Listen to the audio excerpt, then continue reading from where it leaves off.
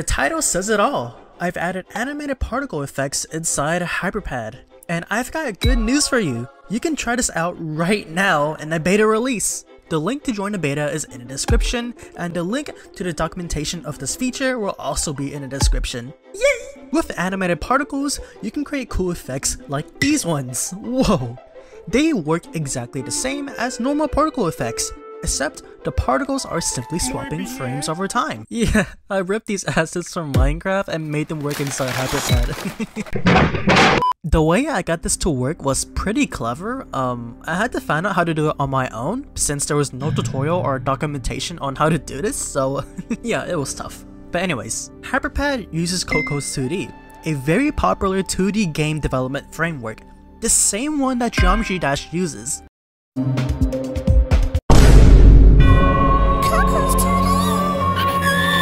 Yeah, Geometry Dash, you know, this game. You know, people be making crazy stuff on there, like how? How the frick do you make this? Anyways, back to the topic, animated particles. The way that Cocos 2D handles displaying particles, from what I understand, is that it creates a thing called a render state.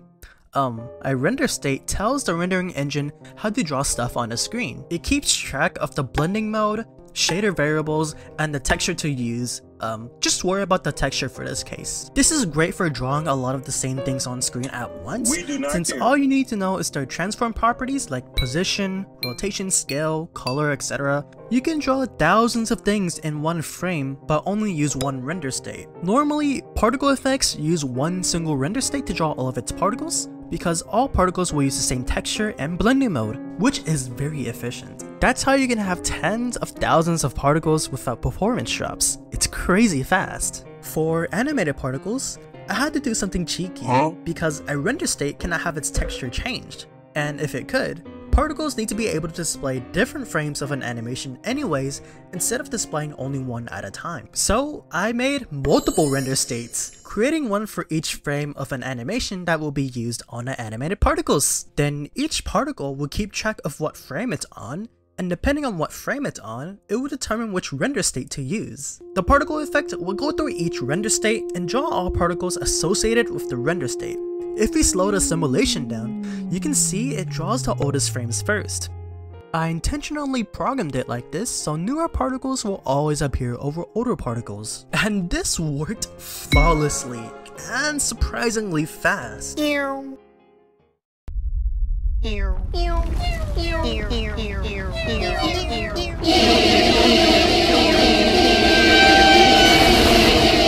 Okay, let's see if this works. Yep. Yo, it works! Yo, wait, let's see if this works.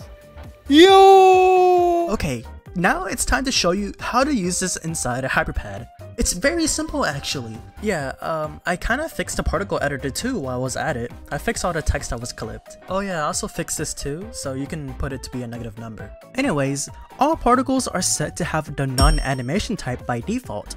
This is the particle type that we are all very used to. One static texture for all the particles. The fun begins when you set it to once. Wait, nothing's happening. Well, that's because we haven't even imported our animation yet. To do that, tap on the particle preview icon and it will bring up this GUI. You might be familiar with this GUI if you used animation behaviors in hyperPad before. It all works the same. Tap on this toolbox icon to go to your assets to select an animation. You can put in individual frames or import an entire animation. It's up to you. And as you can see, we have animated particles. You can adjust all the parameters to your liking. They all work the exact same, and now you have a very cool effect that you can use in your project. Oh my god, that's so cool!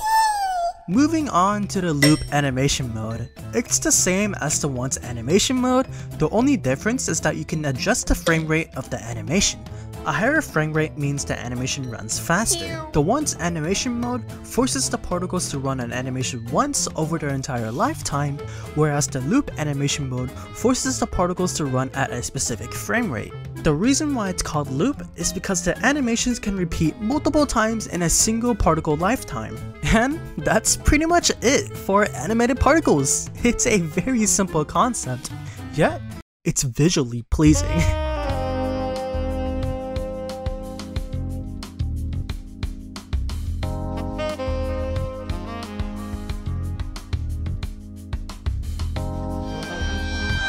Alright, let's see how many animated particles hyperPad can handle.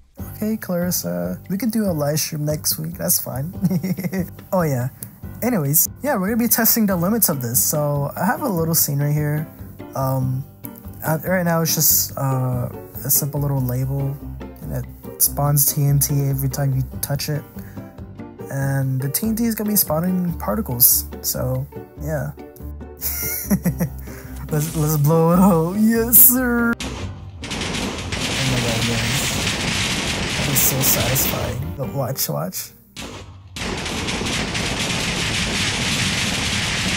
That's crazy. It gets laggy when you add a bunch of objects, but that's just physics, not particles.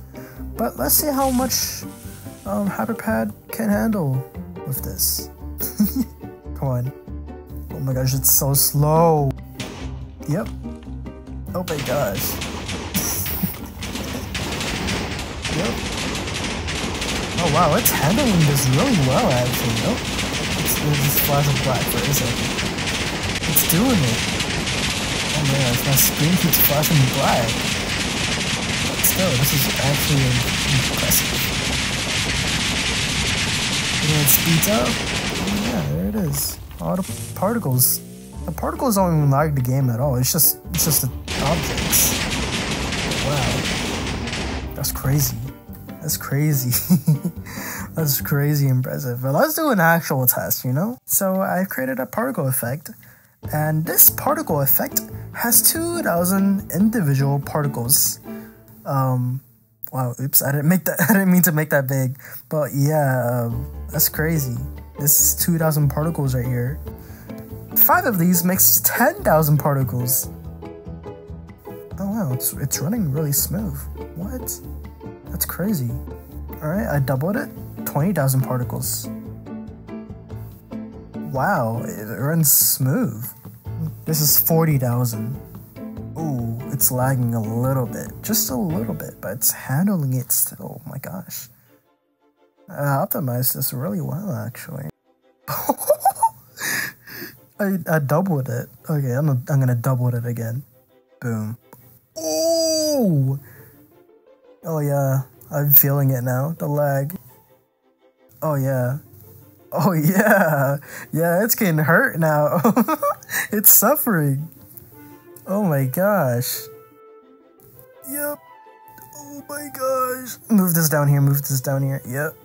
Oh my god, you can see how it fades away like that. Oh, that's so cool. YouTube compression is gonna ruin all of this. Let's watch. It's gonna be...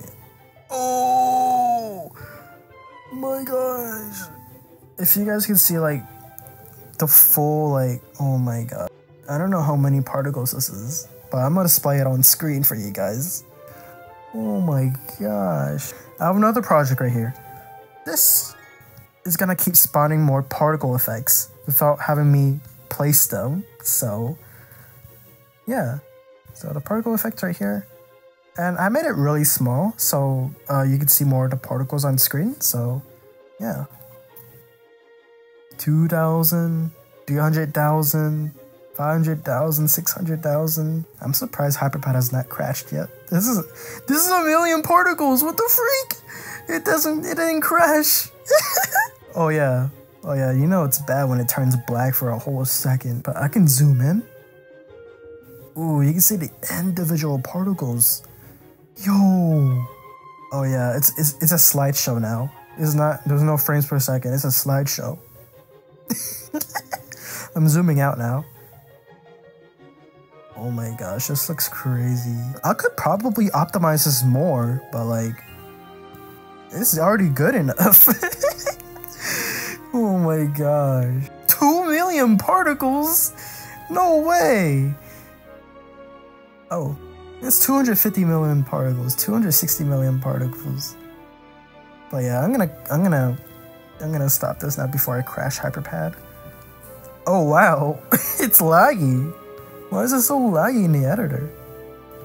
Oh, I gotta fix that. Maybe the particles did not fully clean themselves out of the memory, but wow, that's crazy. Yay. Yeah, that is all for this video. If you have any suggestions on what you want to see in hyperPad, let me know. I hope you guys enjoyed this video, and I will see you guys next time.